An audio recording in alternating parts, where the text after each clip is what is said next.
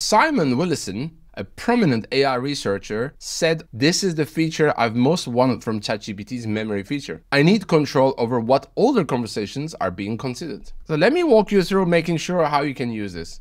Step 1, you need to ensure ChatGPT's memory feature is enabled. Go to Settings, Personalization, and make sure Reference Saved Memory is turned on. For team and enterprise users, your administrator needs to enable workspace level memory. Step 2, create a new project with isolated memory. Important. Project-only memory can only be enabled when creating new projects. You can't add it to existing ones. So click New Project in the left menu, then click More Options here and change memory from default to project only. This critical setting means ChatGPT will only draw context from conversations within this specific project. Now you can add the icons with a color, upload relevant files and detailed custom instructions, and begin your first conversation. Remember, everything you share here stays in this project.